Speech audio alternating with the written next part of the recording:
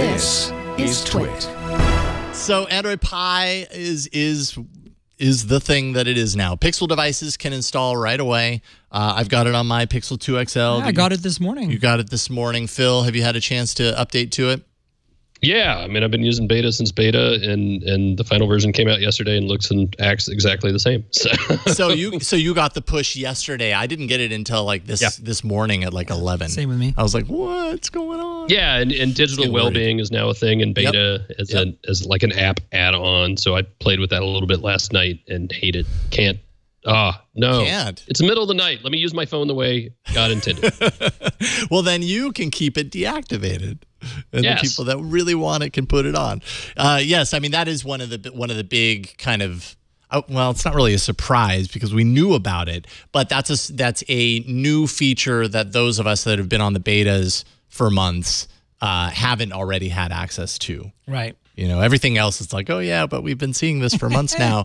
Digital Wellbeing was something that they announced at Google I/O. They said it was gonna, wasn't gonna hit in the beta initially. Now it's kind of out there. Actually, I can show it real quick. Let me make sure I don't have any. Okay, notifications. I got one for my daughter, which is full of emoji. But anyways, okay. So let's see here. Digital Wellbeing. I'll do a search for it. Can't remember where it appears. You can go ahead and show now, Josh. So we'll go settings. Let's see here. Settings, digital well-being. And here it is. I only just activated it like an hour ago. And actually, I signed up for the beta, but I didn't get the reply yet. So I had to go to APK Mirror. I'm going to try this. And it was just, on APK Mirror, so you can install it. You can only install this if you are running a Pixel right now, Pixel device, and that Pixel device is on the most recent, the official version of Android Pie. And, of course, this is the app that will do things like wind down mode where it turns your screen grayscale, and it has kind of active controls over the do not disturb function on your phone and what it blocks, from you when that time is hit. I guess for me it starts at 11 and ends at 7 a.m. I'll have to mess with that a little bit. Then it also has the dashboard. If you want to set app timers on any particular apps, you can go in there and say, hey, Twitter, I only want an hour on Twitter a day. And even for me these days, that feels like a lot. But you can go in there and you can set that. And then it will actively prevent you from using that app. Although you can always just go in there and undo it, right? You could always just not use the app like a grown-up. I think that's true too. What I always think about the digital well-being that is really useful is to actually give you quantifiable data about how much you use apps. Sure. And because sometimes I know with my spouse and I, we like point at each other and say like, you've been using Facebook too much, or you've been using Twitter too much, or whatever. And like now you can actually go, this is how much you've been using Twitter. Like, yeah. And I think that's healthy because you can kind of make a conscious effort, maybe if you're trying to scale down if you want to. But I think it's a little hypocritical, these kind of features, because it's like the cigarette manufacturers telling you about how dangerous tobacco is. It's like, you kind of made it yourself. I don't know. You're the reason I'm here. If it wasn't for the work that you've done. I don't know. Yeah, it's true. Although I really do like this ring. That's actually really cool. It's cool to visualize. I did, a decent amount of driving today. So Android Auto is a nice chunk of that. Headspace in the morning. I do that for 10 minutes every morning. So that occupies. And then comparing something like, all right, Headspace compared to Twitter. I'm really happy that Twitter is smaller than Headspace, to be honest. But it's kind of neat to visualize it. You get a true sense of where your time is being spent in a different way. But there were always third-party apps that could do this, right? This is just Google's official version of that. So how do you enable it? Because I don't have it in the settings if I search for it. Is it a separate app? It's a separate app. Although it's not an app that you get through the Play Store. Is that right, Phil? No, it's in beta, so it loads just like any other beta app. Got it. And goes through the Play Store for that. Yeah. Yep. And then once you do that, it doesn't show up as an app on your phone. It just shoves it into the settings where it belongs. Right. So you won't find it in the app tray, but if you go to your settings, then you do a search after you've kind of put that APK on, then you'll have access to it. And they call it out. Here, top beta. My question is it going to change your behavior? Because if it doesn't change your behavior, it's fun data, but I kind of look at it like I track my walk in the morning, if I track my exercise. So, if I forget to, it doesn't change the fact that I still went to the gym, that I still exercised. Yeah. I just don't have that data. So unless it actively changes your behavior, I kind of don't care. Only you can change your behavior. It's like Sure, you have exactly. to. But the first step of addiction is to admit you have it, right? Like, I mean, come on. That's true. That's true. Or my wife and my kids, or a mean commenter on Twitter. Or no, it's up to me. It's up to me.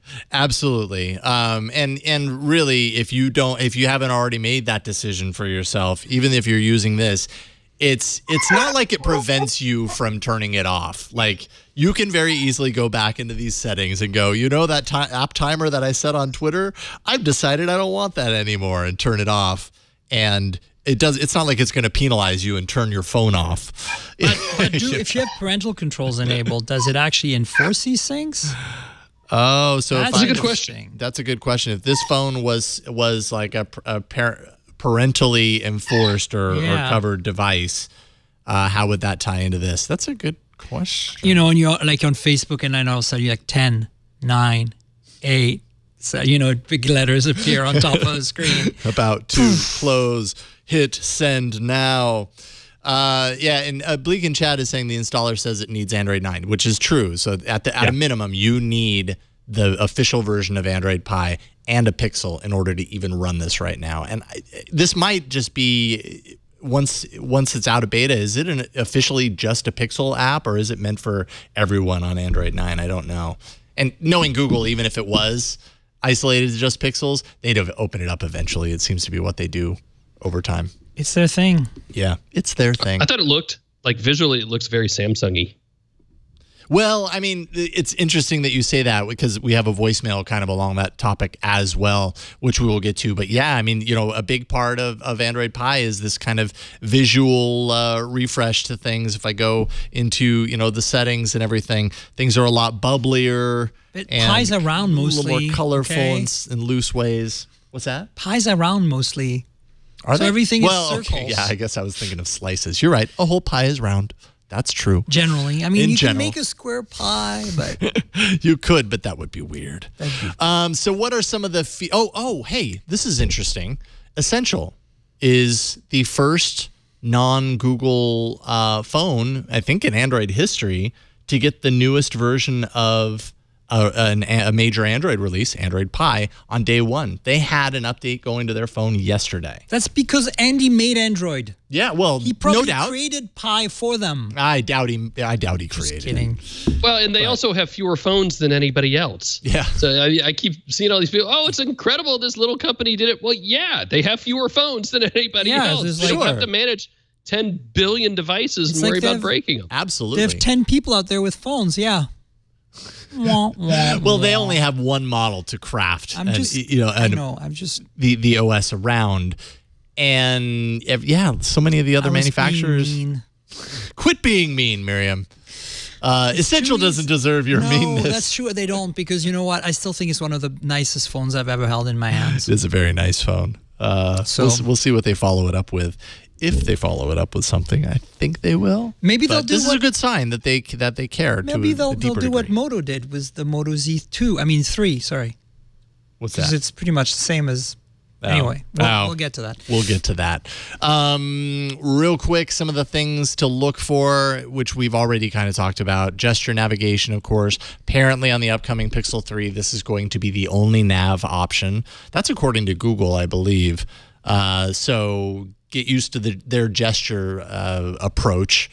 New overview and multitasking view. Those cards are interactive. You can split screen. You can pin. It's just a little different when you get into that multitasking screen. So you kind of, it takes a little bit of getting used to. The notification area, which I am definitely used to my notifications being very noisy up there. And I know that they did it at least partially to make room for notches up top, where they kind of have the stuff on one side and the other, and then they trim things down with a little ellipses. That might actually be LastPass, but they have a little like ellipses up there.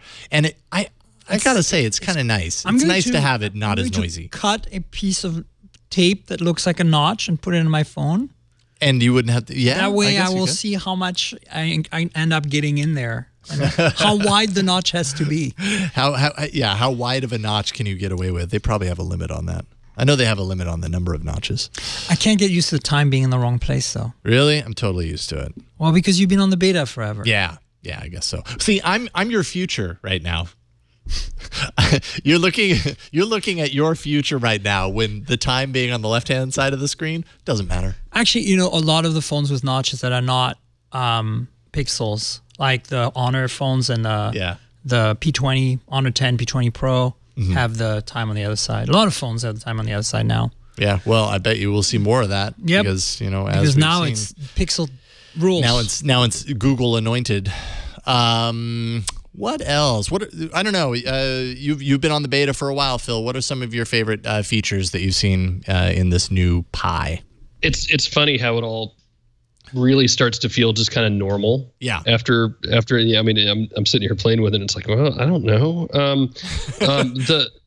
The app actions that are when you open the drawers, so you get, you know, 2 little frequently used things will show there, so I can, you know, very quickly open my doorbell camera or, you know, whatever it happens to be. That I think is a very nice one. That's cool, but I interact with this far less than this down here. And I've actually, I keep meaning to at least put a tweet out on this, and I keep forgetting. So instead, I'll put it on a podcast.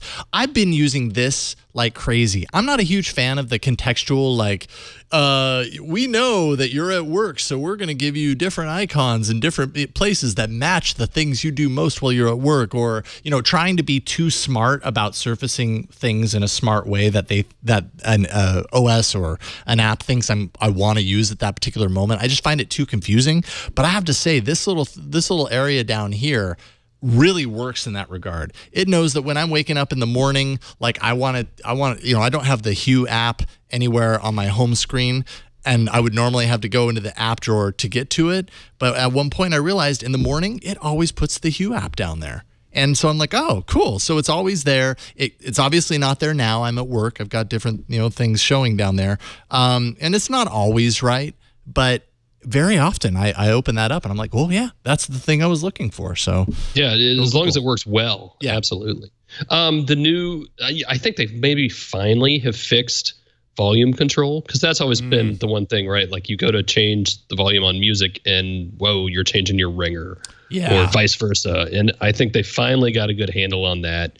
They got a good handle on switching between vibrate and sound and silent, and super easy. Love it. Isn't there? Oh yeah. So there's a shortcut. Power and volume up will call and notifications will vibrate. Call and notifications, like how's it changing that? It just changes it directly to vibrate, right? Oh, that's what it does. Yeah, it's just a toggle. Like I don't know if it's a full toggle. No, it's three. It's three settings. It's no, vibrate. But it only goes to vibrate. When you do that, the only thing it's doing is setting it to vibrate. Oh, so it doesn't toggle. So that's like that's your emergency in your pocket. Oh, I'm in the middle of a meeting. I don't want to pull out my phone to set my phone on vibrate. Just do that instead. So which one is it? It's power and volume up. You hold together, down. And what happens? It's vibrating in my hand, but if you do power and volume down, you take a screenshot. So keep that in mind. Yeah. There is the whole screenshot integration as well. There we go. You get the edit button kind of integrated in, and it just pops it right into a screenshot editor. That's kind of neat. But yeah, I mean, does it let you scroll down now? What do you mean? Screenshot editor, like you know how some phones let you scroll through an entire page. That is one of the nicest features that I wish I had on my Pixel as a native. Is there an actual app for that you can like add? There are apps for that, absolutely. Yeah, I feel like we've had one or two on the show in the past. Mine just you should really watch the show called All About Android. Anyways, screen rotation is another thing that you'll find in there. Kind of a screen rotation lock. Smart lock that appears. Maybe it's not going to do it here. I'm trying to remember how I get that going. Maybe in the Play Store it'll do it. Does it? Does it? Does it look? Does it see your eyes? Is that how it does it? Why am I not seeing the rotation button? Well, no. Often you'll get a little thing down there, where you can lock it in, so that I think the often used example is you're laying down in bed and it keeps rotating on you, and you want to lock it in that view, so that even though you're holding it, in a way that it would normally rotate, it locks it in. So it has integrations into that, a bunch of work around battery and adaptive brightness, adaptive battery, just using AI in many different ways to analyze how you use your phone and make it better. Nobody does AI better than Google. That's true. So Google's really good with it. So just go for it. Yeah, well, yeah, if you can. which you can install it if you haven't had it pushed to your Pixel device yet. You can install it on your own. They've posted all the instructions and files in order to do that. But you'll probably get updated to it. You know what was weird? I have never had an update come in, like a big update like this, where if I went into the settings and forced a system update, like when check for update, that I would get it. It's always just popped up in my notifications eventually, and then I've updated. This morning I woke up, I forced an checked for update, and boom, it showed up. Yeah. No, that's a new thing too. They've actively changed that a little bit, and it will not troll you nearly as hard. Okay. I forget when they announced that, but yeah. I was checking it like every hour the last couple of days because I just had a lot on my plate, and I didn't want to, if I didn't have to, pull out the computer, plug it all in, and do the manual approach. I just wanted it to do it on its own. It's a pain, right? I mean, at a certain point today, I would have had to have done that, but at some point, I did the check, and hey, it's ready for you, so I was able to update. So that's Pi, and going forward, Pi is the word.